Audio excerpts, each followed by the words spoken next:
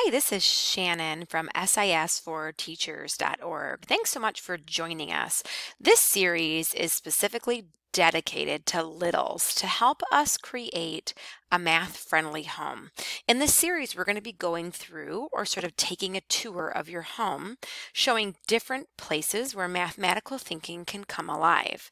Mathematical thinking is really all around us. We hear a lot as parents as to how to, bring reading into our home, but sometimes we don't realize that math is in all the different places in our home and outside. And so our first series section is going to focus on the kitchen. We're going to look at how can we make math come alive in your kitchen by taking you through different scenarios that you might have with your child. The first one, of course, is breakfast time. Breakfast time, a suggestion might be that you could use a tablespoon to fill a cereal bowl. Maybe you could have the child, if they're struggling eating, actually count how many cereal, scoops it's going to take for them to finish the cereal. But this idea would kind of get maybe one child to maybe use a larger tablespoon and maybe another child to use even a smaller teaspoon and kind of see how it takes one person longer or shorter to fill that idea up. Math doesn't have to be, something that's a worksheet or it's extra practice. In these videos that we're going to be featuring, we're going to show you just 5 simple things like this that you can use in your home. Another idea might be as you're eating breakfast or as you're kind of cleaning up from breakfast, always talk about the plan for the day.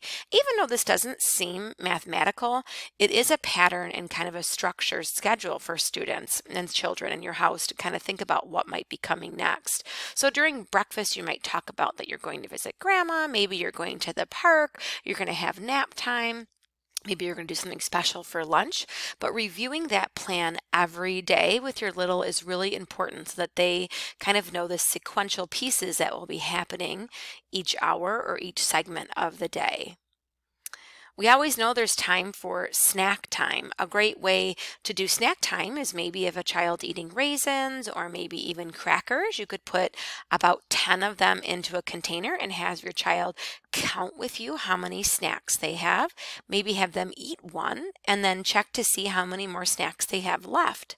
This is obviously the beginning parts of subtraction, but it's just fun for kids to kind of play with the things that are in their everyday life to bring mathematical thinking in. We always need time for playtime, and I love the idea of exploration play in the kitchen. Of course, with things that aren't breakable, but even if it is, playing with pots and pans and turning them over and making different sounds, or even taking, maybe even Tupperware containers and kind of matching lids to containers that might match, or trying to have kids sort of explore in that way where it's not, going to break anything that you need in your kitchen, but they can have fun and you can bring in mathematical conversations. Which lid do you think is the largest? Do you think it's going to fit this container or this container? And get your child to explore the different sizes and shapes. Our last quick tip idea is at dinner time. You always can have children help out with setting the table. It doesn't have to be your best china. They can maybe use plastic, or even on the week that they're going to sit at the table, you eat off of paper plates. But the idea is that we want to talk about patterns here. And setting the table could be funny night. You could have the child put maybe a plate with a cup on top and then put the napkin inside the cup. And maybe the fork is in the cup, but the spoon is going to be on the plate. However many people you have in your family, you want to make sure, if let's say you have 5 people in your family, that all 5 place settings are the same. And you can have the conversation when you sit down for dinner to talk about how your place settings are patterned the same. We hope that you'll take our 5 quick ideas that we have for you in this video and print out our free downloadable sheet that kind of gives you a quick tip. You can just throw it in a kitchen cabinet to help remind you. It's really about you being cognizant of mathematical thinking that's kind of right in front of you.